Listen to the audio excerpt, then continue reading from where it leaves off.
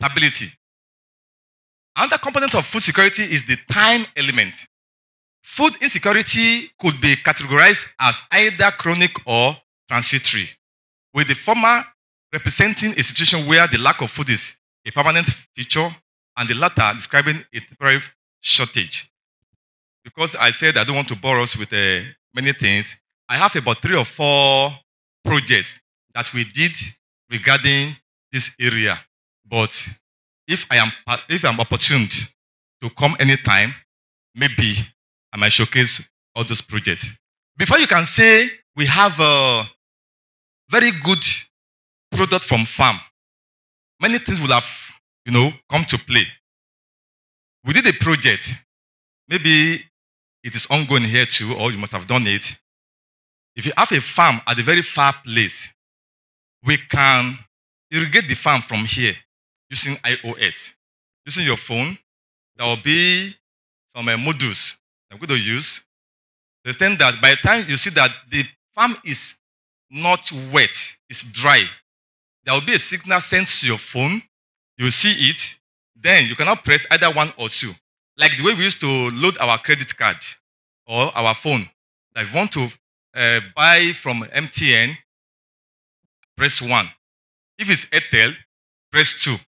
Then, if your price, if the one you want to buy is 750, you press 1. If it should be auto renewal, press 2. Such a thing was used as a code for this project I'm talking about. If the farm is dry, there will be a signal sent to your phone. If you want to automate the pump to wet the farm, just press 1. The pump will just automatically release. By the time it's now released itself, eventually by the time it now gets wet to a certain degree, then it will switch off. So all those things was something that we have to make sure in engineering family we embrace as a family. One thing is that as we are here, we have many things we can think about. Can somebody tell me what makes Ayefele to be like that today? Because he was sent to go and fetch water by his oga, by his boss. Why can't the boss have a borehole in the house? Are you getting what I'm saying now? Eventually, today, if they say he should go and fetch water, will he go? That boy is working for him. But this time around, we have technology being advanced more than that. If you want rain to be here within the next 5-10 minutes, there's something you can do. So in terms of food, we have many things we can use to showcase how we can use engineering to assist in food security. Look at this guy. On a good day, we have something we call horsepower. That's power rating. This lawnmower we are seeing. The story about lawnmower was that there was a man that was working at one wool company. He now saw the machine that used to cut fur from this wool of animals. Now designed something that can be used to be cutting grass like that.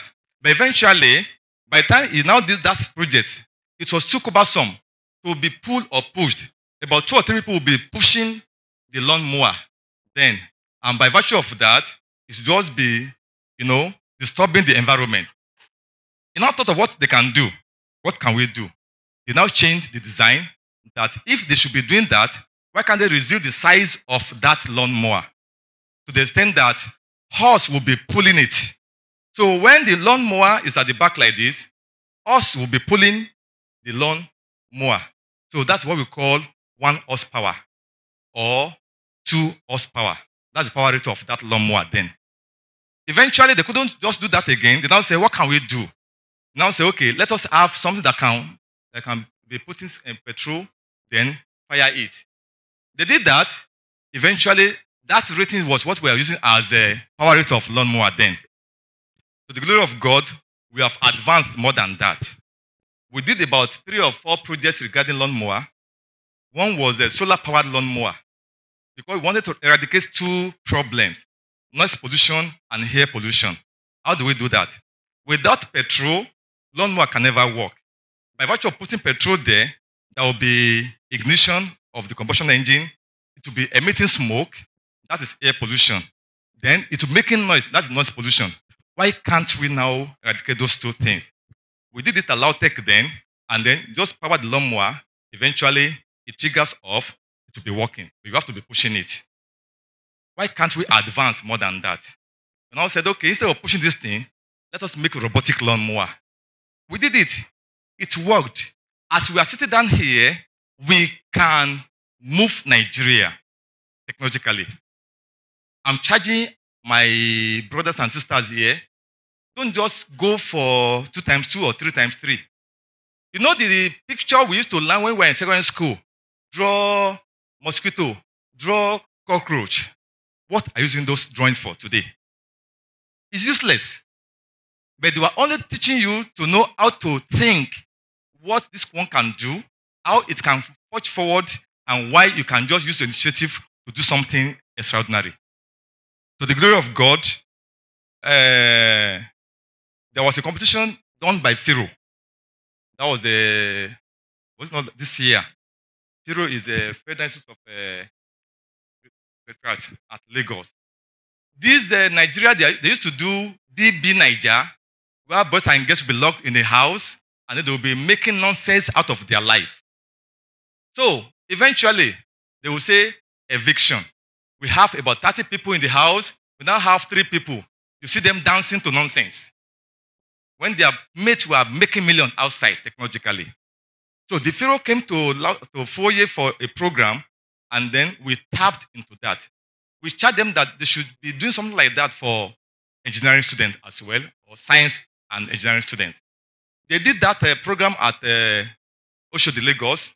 They had about 50, evicted 25, remained 25. Eventually, that 25 was now reduced to 10. Out of 10, they will pick 3 best students. The first person will be awarded 25 million. Second will be awarded 15 million. And third will be 10 million. It's a pity. It's part of what I presented at Humboldt College 2 days ago. I didn't pack it because I think we don't have much time here. So eventually, they have to write a program to solve agriculture problems. All of them did. The first person that won came from Lautech. Second person, I don't know where that one's from. The third person came from a Oye, mechatronics student. The first person was my student at Lautech. Though I don't like how he won, because I want the glory to come to where I'm working now. I'm not being selfish, sorry. What I'm trying to say is this: whatever we give you at school, you can improve on them. We won't tell you there's a problem here, go and solve it. You have to think of what can we do to alleviate the problem at our environment. In terms of food security, I've just told us about 2 or 3 problems that could be solved. Please, back to that picture. Look at that horse. On a good day, when there's no load on this cart, it could pull it. Am I correct? Am I correct? Yes or yes? No, it's not an option. By the time they are putting load one after the other, it will be increasing. Okay? By the time it now gets to a place whereby it couldn't even carry that load again, what happens? The load will lift the man up. So what's the implication? If food could not drive us to a logical conclusion, we are supposed to drive it to the logical conclusion. If you don't eat good food, you are going to embarrass us in the society. You know, they say somebody that doesn't do the wedding of, the burial of our mother very well. We have to really assist the person. Why? Because of odor. Not minding if the woman is good or bad. So, we have to really get the right balance, which is very, very important. Next, please. How do we now get the balance? The growing human population and the increase in use of natural resources are generating a series of negative effects on ecosystems, such as pollution, loss of genetic diversity, soil fertility declining, climatic changes, decline in yield, deforestation, and certification. Agriculture is asked to satisfy 2 apparently contradictory needs: One is to become more productive and at the same time more sustainable. That is, to supply the food needed without depleting renewable resources. Next, please. The human race is totally dependent on agriculture, and as world populations continue to expand, there must be continuous reassessment of agricultural practices to optimize their efficiency. In many parts of the developed world, such as Europe and the US, agric is a highly efficient industry and continues to demonstrate annual increases in productivity.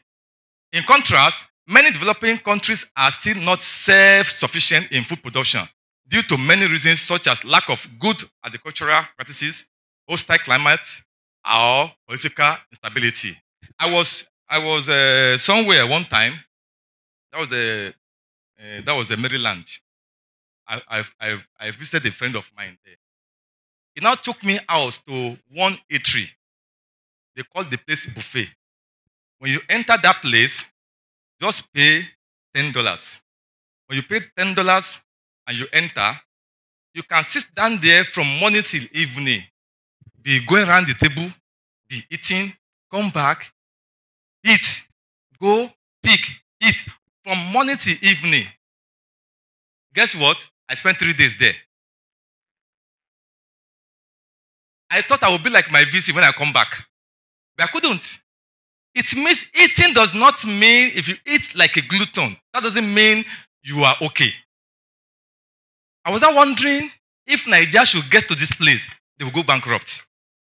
But eventually, I asked myself, how do they survive? The Chinese were bringing food to that place. Indians were bringing food to that place. There was amala at that place. Local Nigerian foods. How did they survive?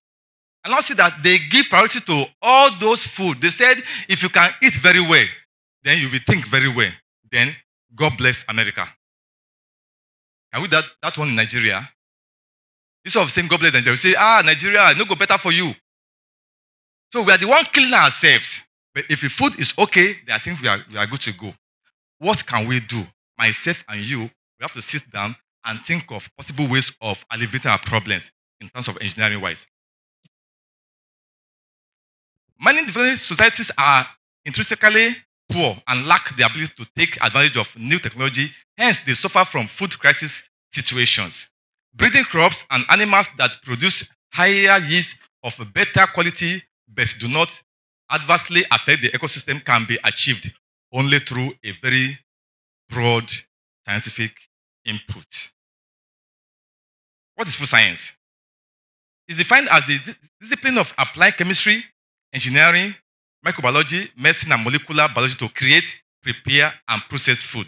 It means if you are not in mechanical and you are in chemistry, we have to come together and make sure we impart knowledge to make sure food is secured. They use science and engineering to produce, process, evaluate, package, and distribute foods that are nutritious, palatable, and what? And what? And safe. Nobody wants to eat something that's not safe. Next, please. Methods that food scientists employ include basic research, product development, quality control, processing, packaging, labeling, technical sales, and market research. Look at that packaging. Government agencies such as NAFDAC regulate and inspect all phases of food production to ensure that consumers have food that is both wholesome and safe. Look at all what we have as food there: grains, vegetables, fruits, and the likes. Each one has what value they have to our body system. But we can't just get them like this unless engineers put in their best to make sure we have a laudable product. Food labeling. That reminds me of something. Somebody went to buy a drug. They said, shake before use. You know what this person did? Shake before use. Now, like this. Now shaking body. Shaking. Now use this something. Can you see that? Intellectually, it is not too good because he couldn't understand that language. So when we label any food materials, the first thing we have to check is it safe to drink or to eat? Expiring date. They they bring something that is expired from overseas to our country here. What do? Somebody develops a software that can detect if food has expired or not. That's part of what we can do. Somebody develop a software that can detect if you are lying. That's part of it. How much do you buy this thing? 10 naira. You see the zigzag. Piam, piam, piam, piam, piam, piam. You are a liar. Eh? How much is this? Oh, 20 naira. Thumb up. So we can, as engineer, develop many software that can assist in food security. Do you agree with me? When the fuel is about to finish in your car, you have some car that can tell you, oh, fuel is about to finish. Somebody bought a car. Why going? The car just developed a fault. Say, I have to report it to my owner. That's car speaking for you. That's technology. In area of food security, we could develop many softwares depending on what we can conceive as an idea. So, in Nigeria, we have NAFDAC that can, check that one for us. Next, please. Food labels are required to include information about nutritional facts, recommended daily allowances of the product based on serving sizes. You can check all those labels there, the product, the servings, the calories, nutrients.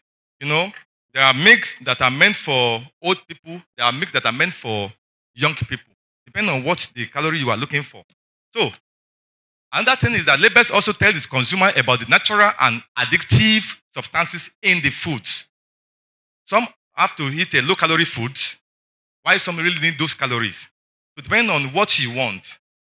Next, please. Food processing from grower to consumer.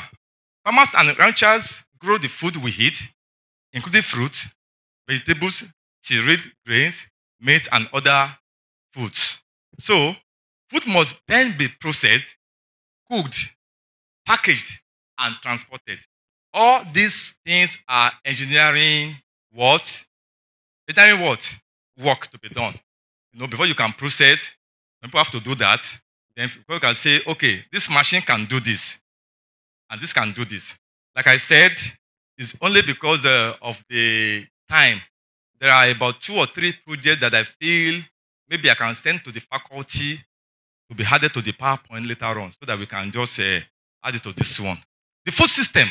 Look at this agriculture and aquaculture. They are 2 different things. One is for home, while one is found where? In the water. So the 2, they have different calories to be added to the body system. But how do we assist the food security in this area? Because if one is depleting in the system, it will affect the other one. Look at this time around, they said Boko Haram and Fulanis, they were using our land to graze, this and that. And let's assume they know how to grow grass technologically. They need to come down here. Have you ever seen these white men having eggs within a day? They have fowl coming up within a day. So those are part of technological advancement we can make. But it's not too good for our body system. Next, please. Some of the allied food industry include steel companies that make cans, chemical companies that produce foods, preservatives, and plastic companies that develop food packages. Firo did something. They have all these kind of projects, they make palm wine that can last for a year. They make kunu that can last for a year. They make all those things. How do they make it? If you don't even have fridge, it will even last longer than necessary there. So, food processing. Next, please. Slide. Food processing is used to reduce spoilage, contamination source, moisture, temperature, and all those things, they affect food if we keep them at home. Next slide, please. Next slide. Manufacturers purchase food from growers and prepare or process the food to be stored and sold at wholesale operations and grocery stores. So each one of them has where they must operate. And in terms of technological advancement, next slide please. Food biotechnology, benefits and potential risk. Food producers use technology to solve problems such as pest, disease, hunger, infections, and poor soil quality so that they can provide a sufficient amount of raw food for an increasing world population. So, by next slide, please. In the early 1900s, scientists introduced chemicals that could be used on crops to increase yields and maximize the growth of raw food. But this time around, the other way around is the case. However, concern over the way that increasing amounts of chemicals used on crops may be impacting our bodies and the environment in potentially harmful ways has led to the development of new methods of pest control. I'm very sure this is not the first time we are seeing drones on this campus. So we can design a drone that can be scaring birds away. Instead of throwing stones or this and that, there are drones that can be used for that. That's aspect of food security. Biologically altered agronomic crops, integrated pest management techniques, and organic farming methods have been offered as alternative farming methods. Genetically modified organisms such as BT corn are provided alternatives to chemicals. While concluding, in response to the food crisis in developing countries, governments, research institutions, and donor agencies will have to come up with a variety of technical, policy, and institutional interventions, ranging from refocusing agricultural research and reviewing food security policies to the provision of emergency food aid.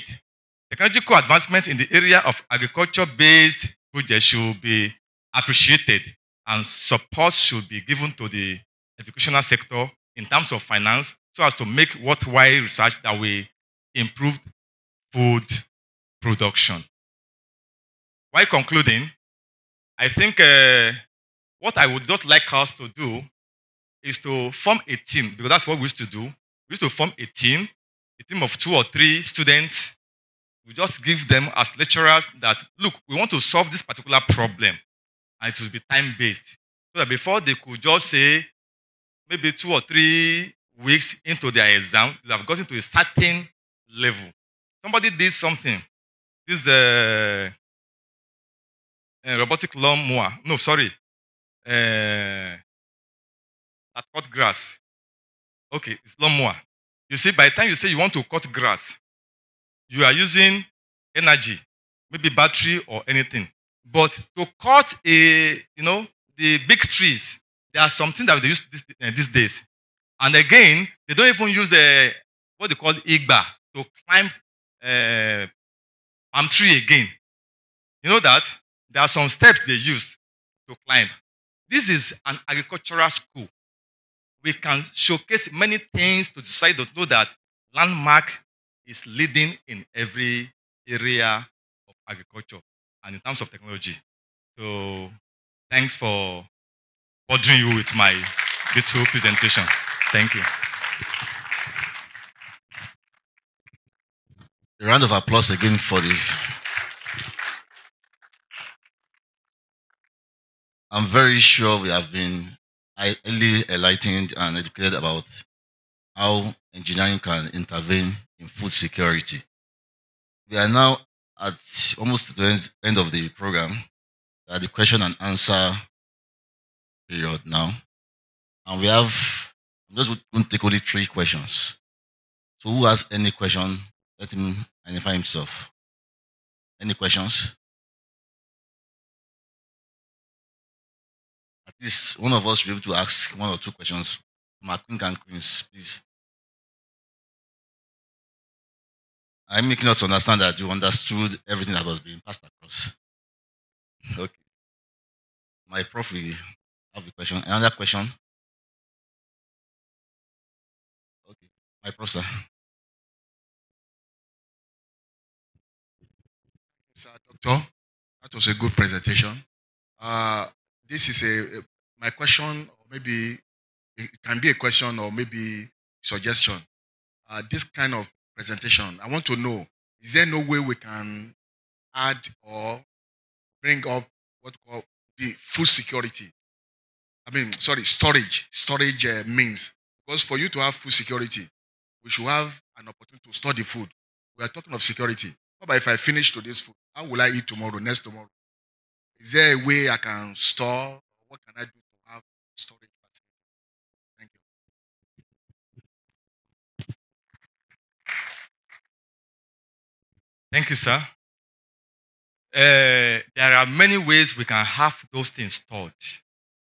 In one of my papers, silo storage, we have computer aided design using, to assist in storing all the food we have, made.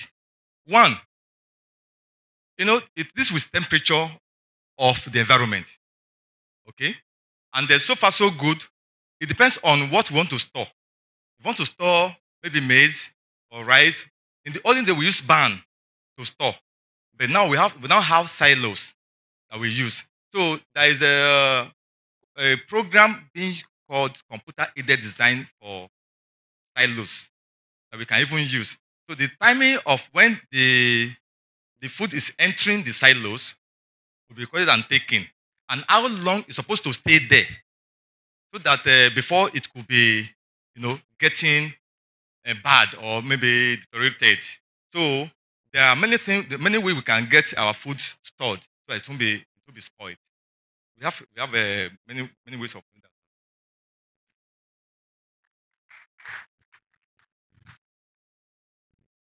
Thank you, my brother. Let's clap for him. We can do better. We can do better. In Landmark University, we have a tradition. And that tradition is whoever comes here will make a mark on the person. And in doing that, with due respect, can we rise as I invite the Vice Chancellor of Landmark University to do the needful? The Vice Chancellor, sir. Thank you very much, sir. Please come forward, sir.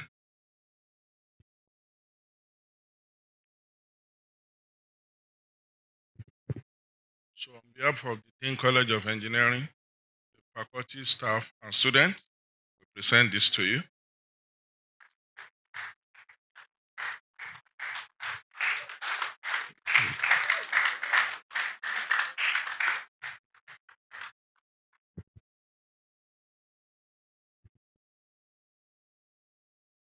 Beside every successful man, there is a woman.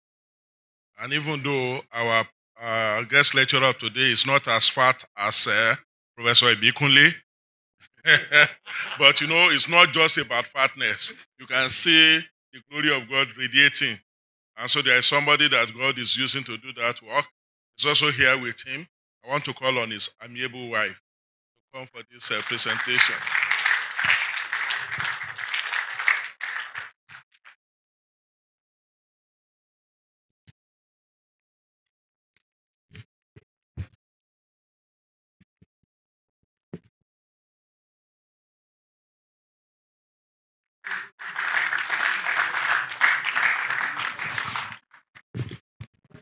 It's still not yet over. Sir, please, one more time, sir. Our guest speaker, please move forward, sir. Can I call all our HODs here to assist me in this presentation? On behalf of College of Engineering, this is a certificate of recognition presented to Engineer Dr. A.A. Adekunle as a maiden guest speaker at the College Week of the College of Engineering, titled Engineering a PANACEA for Food Security, signed by me and yet to be signed by the Dean. Madam,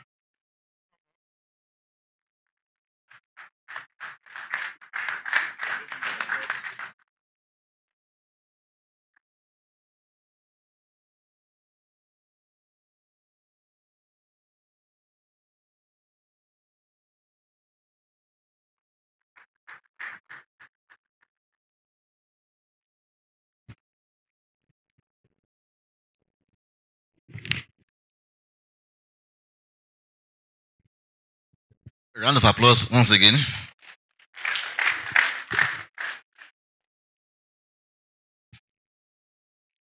We are moving to the end of the program. I hereby call on Dr. Olamidola Wale for the closing remarks and vote of thanks.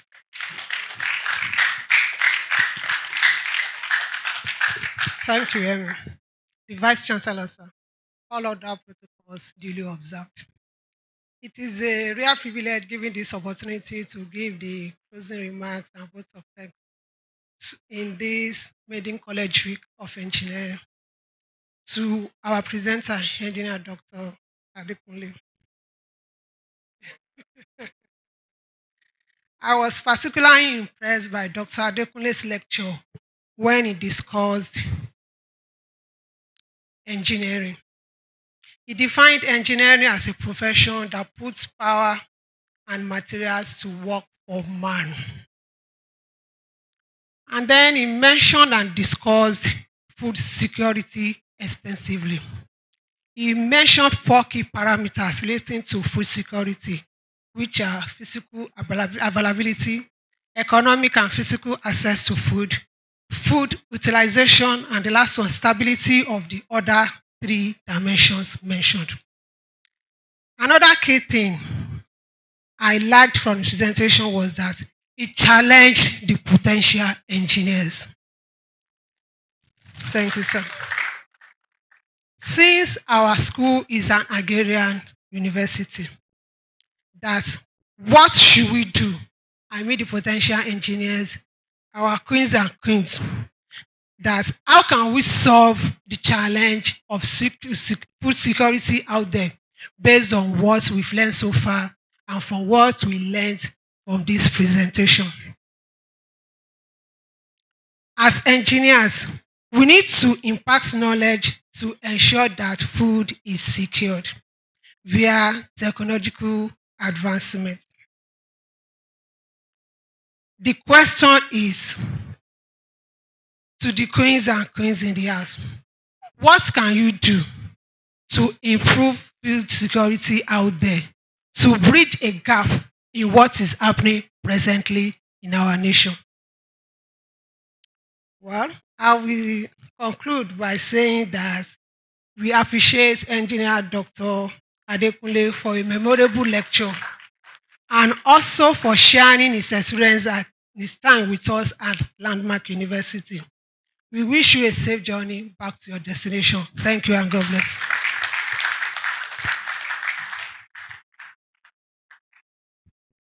Once again, round of applause. Before we close the program, we have to have the from photographs. So I will call again the Vice Chancellor, sir, with the presenter and the wife for a photograph, and the Dean of College of Engineering for the photograph. Then after this, all of us, and they show this, please. They show this, yes. Then after this, everybody again will take the photograph.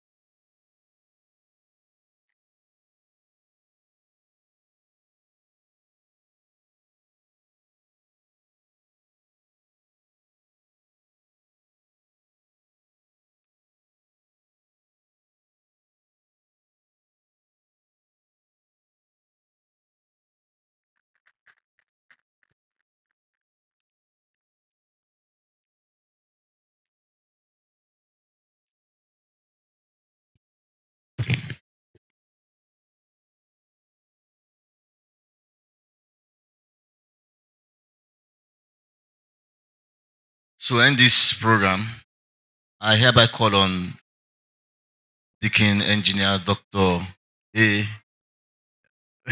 Okola for the closing prayer.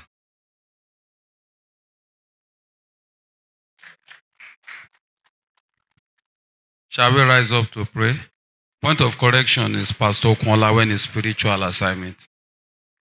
Father, in Jesus' name, we give you all the glory for, Lord, making this day reality. Thank you for the impartation of knowledge. Father, the challenges that are raised, we receive grace to procure solutions to food security militating against our nation and Africa in the name of Jesus. Lord, we commit the speaker of today, Engineer Dr. Adekule, as is going back, and his wife. Lord, lead them back safely to their destination in Jesus' name. Father, we ask for more grace upon him. Thank you, Lord, for the College of Engineering. Lord, thank you for the role the college is playing and yet to play in this university. To you be all the glory, to you be all honor and adoration. Father, for the remaining part of programs, concluding this college week, Father, take preeminence. Let your name be glorified. For in Jesus' mighty name we have prayed. Surely, God's goodness and mercy shall follow us all the days of our life, and we shall dwell in the house of our Lord. Amen. I have dominion, and I take dominion. Congratulations. Amen and amen. We are all blessed in Jesus' name.